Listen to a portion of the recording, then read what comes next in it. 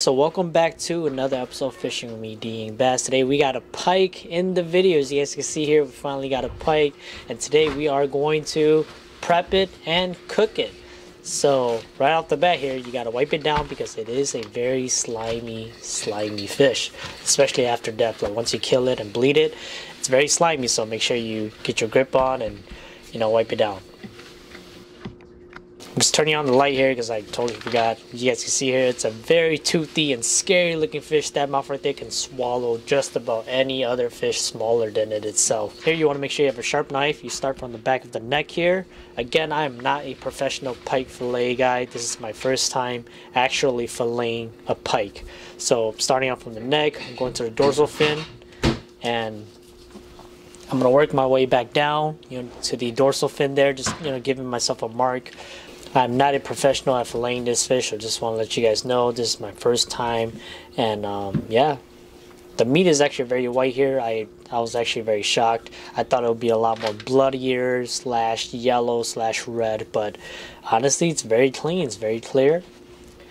Go behind the wide bone there on the side, make your way down, cut the fillet off.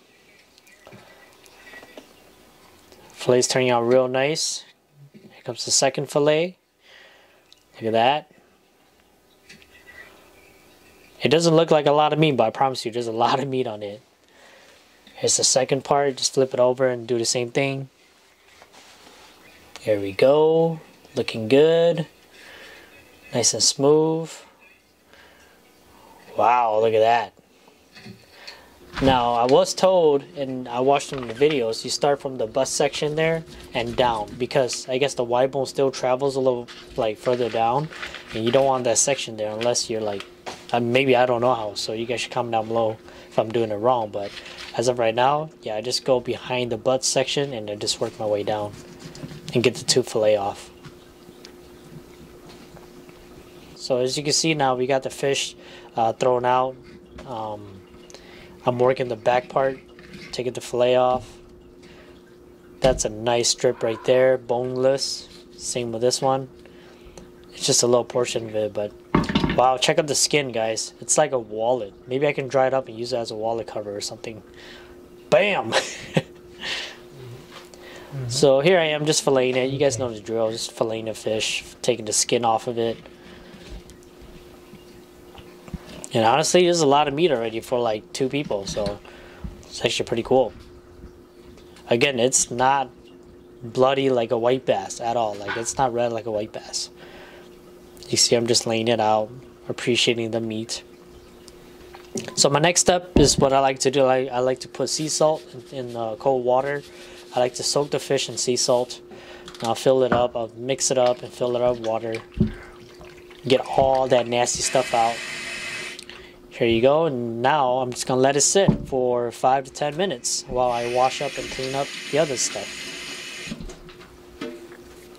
Okay, it's been sitting for a while now. You can see all that goo rising up to the top, and go ahead and just filter and wash that out. Just rinse it out with cold water on full blast. Once you do that, now I'm just gonna be picky about it and just clean off any kind of skin, or maybe I feel a little bit of bones, anything that I'm paranoid with. But yeah, just detailing your fish, make it look nice. If I was in the wild, I wouldn't care. I would just keep everything. And here I diced them all up into nuggets, and now I'm gonna rinse them one more time just to make sure. I'm gonna dry them up and freeze them overnight. Because what you do is once you freeze them, it tenderizes in the freezer, and then once you defrost it, it's nice and tender.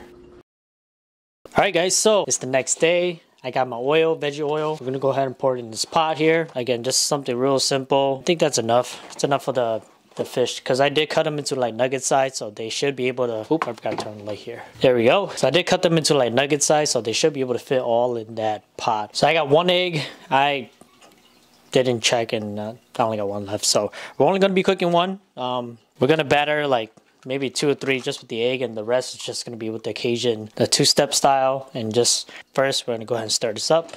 This is no cooking show, right? This is just I want to try what this tastes like, see what all the hype is all about.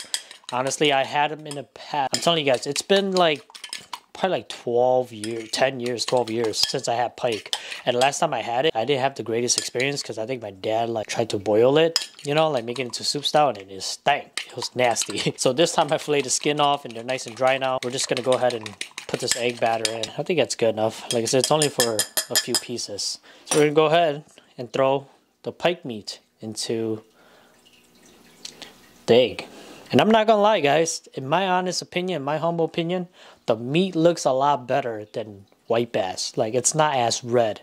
It's actually pretty white. Like, it's actually pretty clear and not as meaty red, if that makes sense, bloody red. Maybe it's the place that I got it from. Maybe it's just a healthy pike. I don't know. All fish are different depending where they live. So I'm excited to try this. I'm actually really excited to try this pike. So this is gonna soak for like 2-3 minutes. Just have that little coating on there. It's kind of hard to show you guys with my face in there, but it's in the egg right now. It's just gonna sit there for 2-3 minutes. And you don't want the oil to be too hot too. So the flavor that we're gonna be using is the Cajun two-step. You guys can see that right there. I know it's a little bright, but that's what it is. Cajun two-step. It's that's money, dude. The fire one, okay? Let's pour a bunch in there. All right, maybe we just mix it up. Might even need a little more. Oh yeah, we need a little more. So that's what it looks like. It's a little red now. Right, hopefully I can hide my face. There we go. Right, just a little bit. I don't want to over season it. So just let it sit for a little bit. Oh yeah, look at that. And it's going.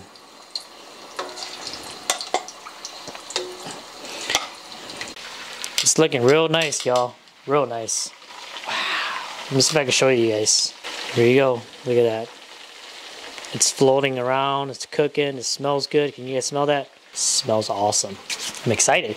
So I do want to clarify that this fish did give me like a bad vibe, right? Like a bad, I don't want to eat it type kind of style, because they do smell. We catch them in the summertime and they smell very, very raw and bloody. Like they just smell very fishy. So I just never had the like urge to try it or eat it. But for some reason this winter, I've been watching videos and I'm like, you know what? It does look good. The meat actually looks really tasty. It looks very clean and very bright. So I decided to keep one and I wanted to try it out myself. So I am excited to try it for the first time, or second time. This fish is definitely misjudged by its appearance, because it looks like a gator. It looks mean. It looks dangerous, and it can be, you know. But now that I'm able to process this and eat it myself, I can't wait to show you guys my reaction of what I think of it. So it's almost done. I'll see you guys like right now. Besides the sizzling noise back there, I think the fish is ready to be tested. It smells really good, okay? It smells delicious and amazing. I'm really excited to try this, so here we go. Woo! It smells really good, guys. It smells just like the two-step Cajun. You can smell the fish, but it's not like something where it's like, bleh, you know? Oh, wow. Wow. It doesn't taste the way how it smells at all. Like, my. It's actually very good. It's very tender too. Like, it's not soft and like, it doesn't split up like a white bass, right? Or a panfish. The meat actually stays together very well. Okay, I really want to try other seasoning now. So now it is the moment of truth. I got the one that was battered with egg and the seasoning. It looks a little different because it had the batter on it, so it's a little darker than normal. You can see it right there. So it is a little darker. It's still pretty hot. So this fish is definitely overlooked. It is a tasty fish. I can say that right now. Like, it is tasty. It's easy to clean. It's easy to cut and fillet and prep. It's also fun to catch them during the winter time. And maybe that does play a huge role, because you can say that all fish in the summertime don't taste that well because the water is just so warm. It's 75, 80 degrees. And the fish meat is just so mushy. But during the springtime and the colder season, just being able to catch them and eat them, it's very good. Like, it's overlooked. It's underlooked, I should say. Like, people should try it more often. Let's go ahead and give this a shot. Right here. You can smell the egg. I actually like the egg style better. You can kind of taste like the eggy, like the yolky taste to it. That make any sense? Right? It's a little crispier, but it does taste better. I like it a lot more. Oh yeah, that's good. My goal is to catch another one and cook and eat it just like this. That's good. So if you guys haven't yet, hit that subscribe button, leave comments down below if you guys like this stuff. Hit the thumbs up and I'll see you guys next time.